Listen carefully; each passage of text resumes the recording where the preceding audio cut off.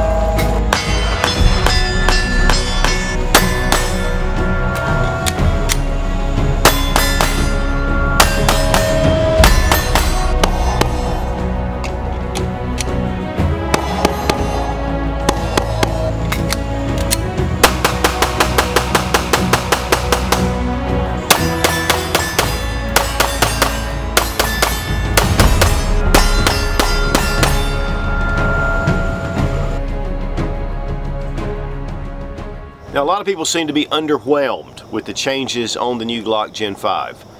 What I find funny is when the FBI took on the 17M, everybody was like, oh, I hope Glock releases that to the public. And then, of course, with the military trials, which there are a lot of cues from this pistol taken from that, even though it's not quite the same. You know, everybody was kind of on the bandwagon of let's see what's going on. You know, I'd love to get a hold of one of those. And so I think Glock listened and they've introduced the Gen 5. This Gen 5 is really close to the FBI contract pistol. In fact, it may be identical. I haven't had one to compare, but there was a lot of excitement, and you know what, guys, I'm glad they did. Now, are these changes drastic? You know, do we want drastic changes to the design? Or do we want incremental things that just improve? And I mean, there's a lot of things in this pistol that are different. And it's not just the removal of the finger grooves.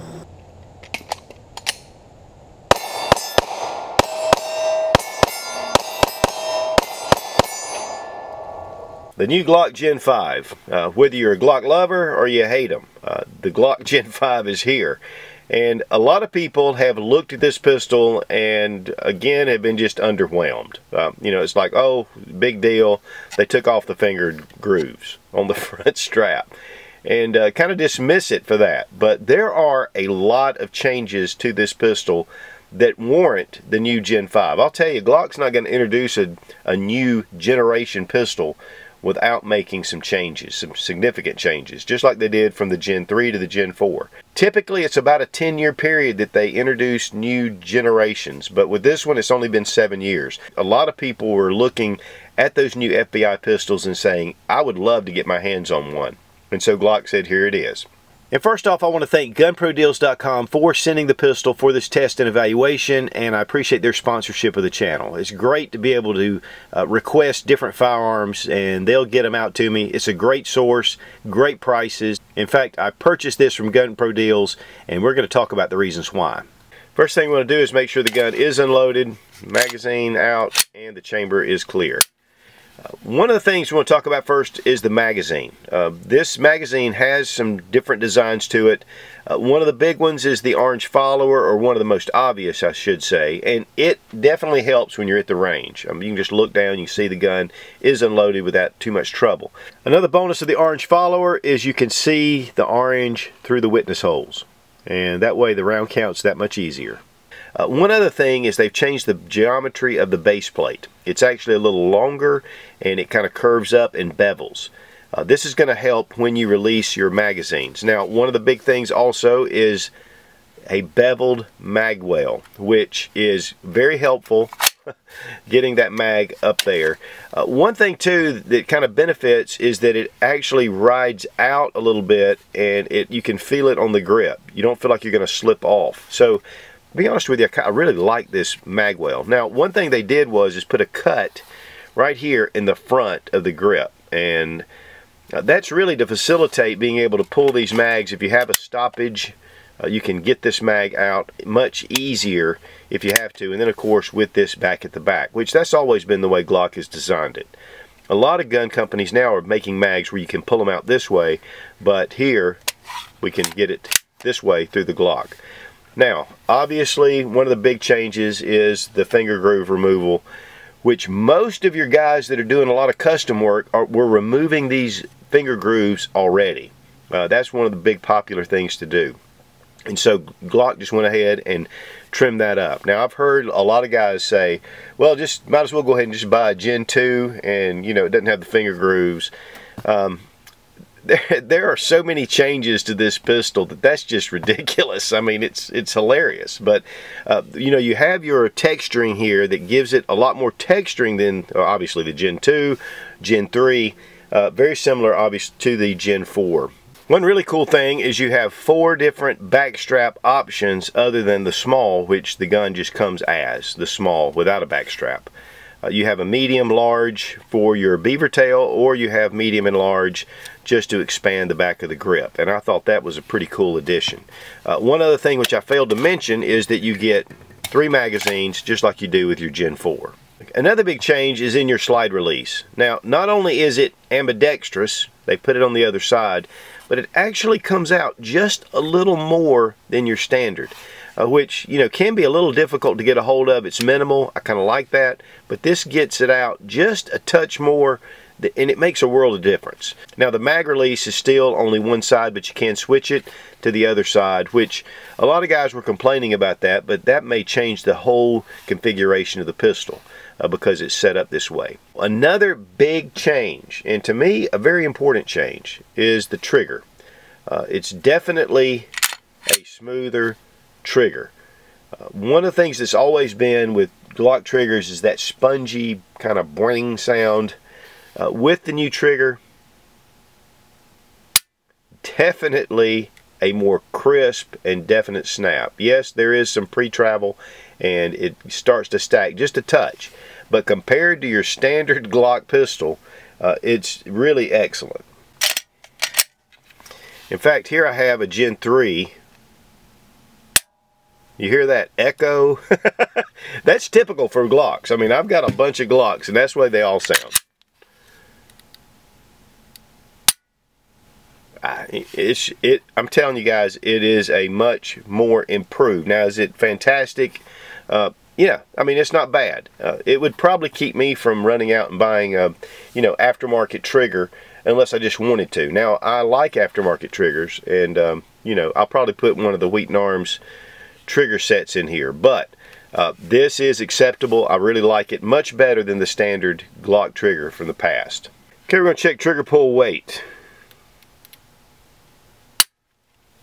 6 pounds 1 ounce. That's a little bit lower than what I was getting. Pretty much I was getting just under the 6.5 pounds, 6 1/4 mark, and so that's what you're getting. I know typically Glocks have that 5.5 pound trigger pull, but because it's crisp, it's not bad. Now let's take a look at reset. Right there. Not too bad. Not bad at all. Now, one improvement to me is that they beveled the front of the slide. And it really looks nice. More like the G26, G27, which I've always preferred. And I think it makes the pistol look a little better. Here's your standard Gen 3 model. You can see that it's just cut straight off.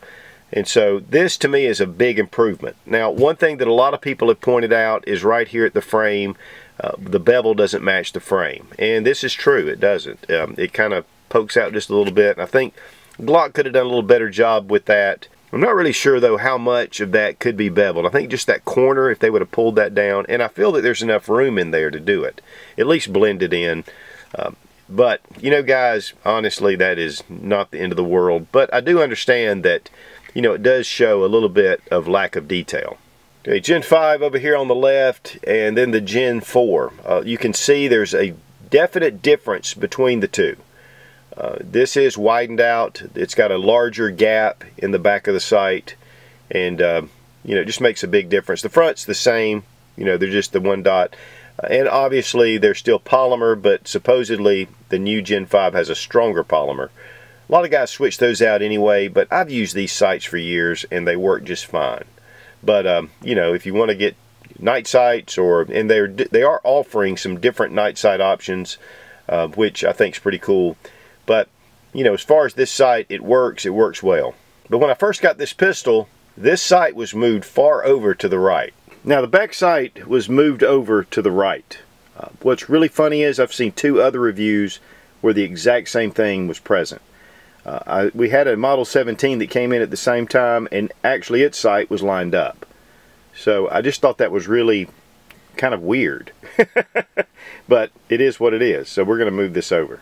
I mean, here we can see from the back side, it's definitely over to the right. Now, one of the big changes was they went from the 3-pin, as we see here in this Gen 3, to a 2-pin, which follows more toward the line of the Glock 43. And I think there's a lot of cues with this pistol that go with the Glock 43. We'll look at more detail on a later video, which we're going to get really down into the nitty-gritty of the differences. Now, because of the lighting, you may not be able to see this as well, but the new Gen 5 slide is darker. It's more of a black color. From what I understand, they're still using the Tenifer-like finish on these slides, just like they do here on the Gen 4, but then they add what they call the NDLC coating, which is just a really nice finish that is diamond-like coating. And to me, it's almost like nitride. I mean, it's a really nice, smooth finish. And it's supposed to be even more durable, and I think it's more pleasing as far as the way it looks. One thing that's big for Glock is they've gone away from their polygonal or polygonal barrel. One of the things about that is that lead could build up in the grooves, and especially if you were shooting reloads or lead bullets, it could cause a catastrophic failure. They put the new Marksman Barrel in here, which is a standard landing grooves barrel system. And so that's going to give you more advantage, and they say that it's actually more accurate. One thing they've done is a recessed crown, which to me, it kind of stabilizes the bullet, plus it keeps it from getting damaged right along the edge.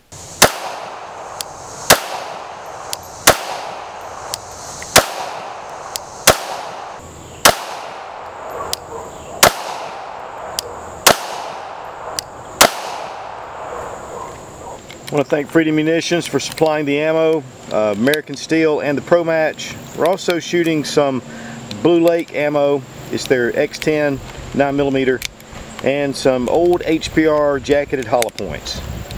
We're going to try some different things in here.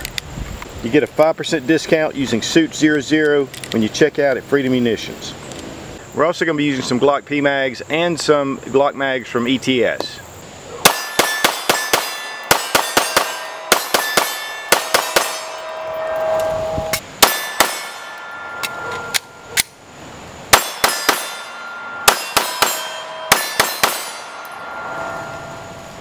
One of the turning points for me in really getting turned on to this pistol was at the range. I liked the way it looked. It actually pretty much just looked like a regular Glock without the grooves, the finger grooves. So I wasn't all that excited about it. Once I got it in my hand though, one of the things is the grip just feels more ergonomic. Typically the Glock is what a lot of people like to call it the block. And it is kind of thick in the hand. It's definitely a little bit blocky. Been shooting them for years, so my grip is adjusted to it and I can shoot it very well. With the mag well being flared a little bit, kind of rides in the hand nicely, kind of nestles your hand. That's my hand. Now I have medium-sized hands. It just seems to fit really well. I can get to the mag release a little easier than I can in the previous models. With the magazines though, being able to insert them easier, I really like that. And with this little lip, with it extended a little bit, I feel like I can really grab that magazine and pull it out if I need to. But one of the biggest things I think about this pistol was the trigger. You know, typically with your regular Glock triggers, it has that kind of spongy spring sound. And that's one of the things about this trigger. It's just more crisp. There's just no doubt about it. So I really prefer this trigger for sure. And of course, there are a lot of aftermarket triggers that are out there that you can put into your guns, not necessarily on the Gen 5 yet, but on the Gen 3 and 4, you know, a lot of guys have changed it. But I think there are going to be less people changing their triggers with the new Gen 5 than they would with the 3 and 4. 3 and 4, those triggers were terrible. Again, I was accustomed to using them, so it wasn't a huge deal to me. But I think with the new advent of a lot of these aftermarket triggers, I think that's one of the reasons why Glock was able to kind of crispen that up a little bit, and it's definitely effective. The rear sight opening up kind of changed things a little bit. It didn't seem so crowded, kind of opened up things a little bit. Now, one of the problems with that is if you're looking for really extreme accuracy, you know, there's a lot of leeway in between on that back sight. So, but the guns seem to be fairly accurate regardless, and of course Glock claims that this is a matched barrel, of course with the crowned barrel, which is going to help keep that protected and kind of stabilize your bullet. There's just a lot of cool things about this pistol that I do like. So now at the range, no malfunctions. I know with the original Gen 4 there had been a few, but with the Gen 5 it's looking really good. I mean, very reliable. I'll have to admit, I like the orange follower. It definitely signals you that the gun is unloaded, so as soon as you finish you just look down and there you go, it's bright and orange. So I really like that feature, even though that's just a small advantage with this magazine. The Glock grip has typically felt a little thick, but again guys, without these finger grooves it just seems to be more ergonomic. It fits my hand a little better. The flared mag well makes mag changes really quick. I like that, and again I don't like this front part where it kind of sticks out. You could really pinch yourself if you're not careful. But all in all guys, it's still a Glock. It's a Glock 19, a Glock 17. They kept the model because pretty much the design is the same. A few refinements, and which I really like some of the refinements they've added. It makes it just a little more shootable, but all in all, it's again still a Glock 19, and if you like Glocks, you're going to like this. If you don't like Glocks, you're not going to like this either, because it's pretty much the same pistol. We're going to disassemble the gun, make sure the gun isn't loaded, and so we're just going to pull our tabs down. There are some changes inside the interior of this pistol that would lend to a Gen 5 model without any of the external. So I think one of the big things they've done is the barrel has changed somewhat, and they've gone from the standard polygonal or polygonal grooves, they've gone to standard lands and grooves. And from what they say, it makes it a lot more accurate. They have retained the dual recoil spring, which I really like. This definitely adds in softer shooting of the pistol. Now we see the slide release is just a one-piece deal, and it's actually fit through with the trigger pin and your locking block. But there are some changes here. We're going to sit down. In fact, Robbie Wheaton and I were talking about all the internal differences. There are a number of things, and we're not going to get into all that yet. But there's a lot of cues from the Glock Model 43. And so we're going to check that out coming up very soon. One change has been, which probably adds a lot to the trigger pull, is the firing pin safety has been beveled on either side instead of just a round smooth dome. Now your standard Glock Model 19 barrel will fit in the Gen 5. And this is a Wheaton Arms threaded barrel. He makes really good barrels.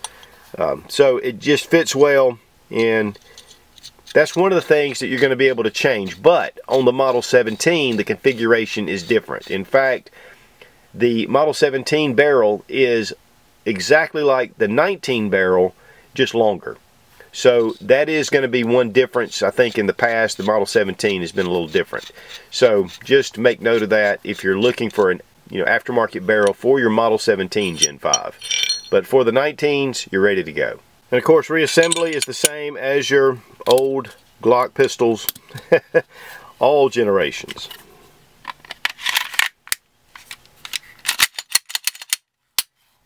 Now, as far as pros and cons of the Gen 5, one of the big pros for me is the removal of the finger grooves. It just really makes the gun a lot more ergonomic.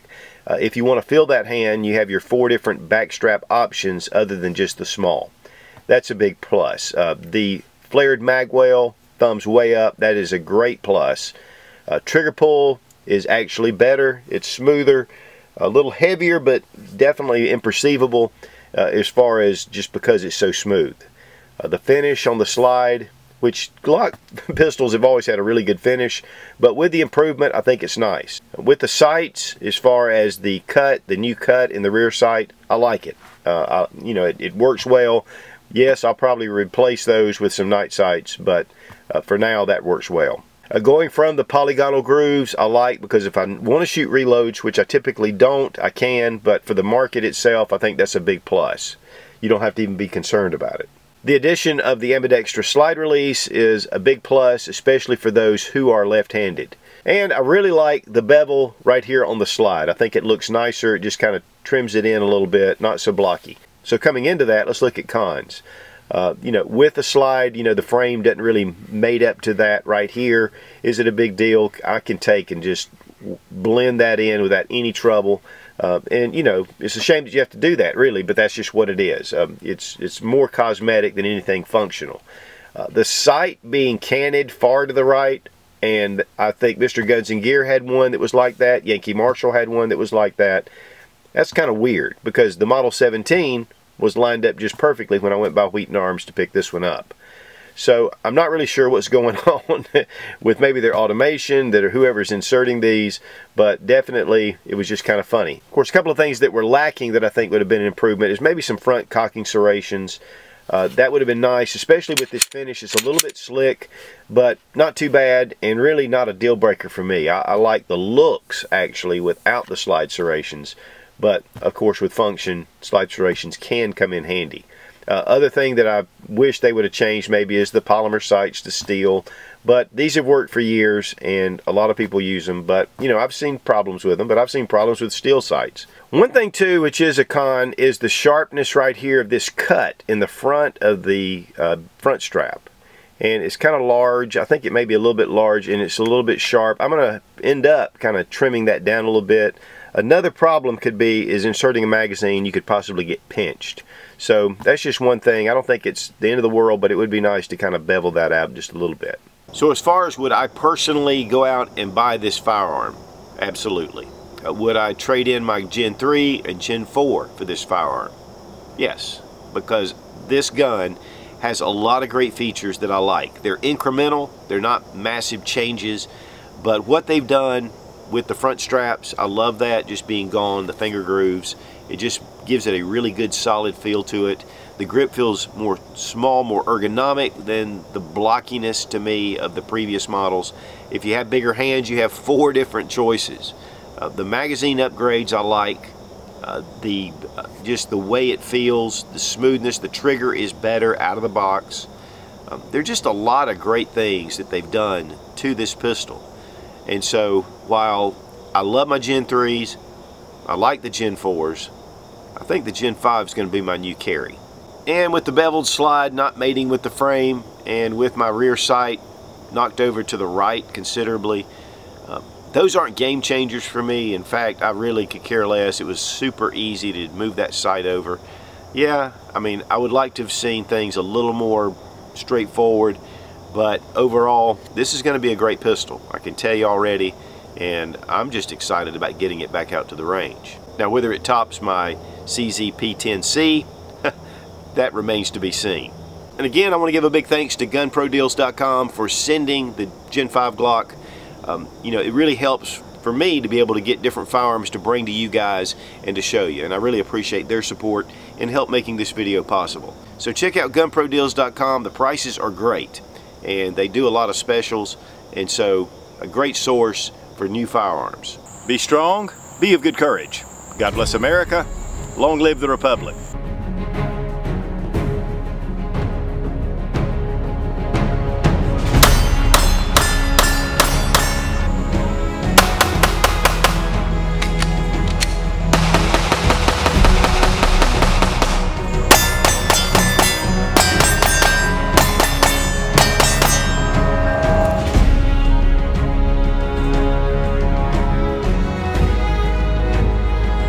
There's a lot of internal things that are going on that we don't even freaking know about. Another big change is your slide release. And as far as the front slide mating with the frame and my sight being a little bit candid, that's no big deal to me. And it's one of the reasons why I love working with these guys, because I can bring that back to you. And it just really helps, and I really thank them, and they're really cool, and they're just really awesome. So thumbs up, GunPro Deals, yeah. Really great pistols to bring to you for video. Okay, for video. Let's bring it for video.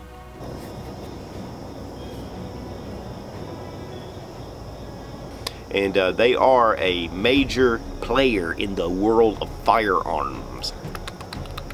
Used especially in the US by the majority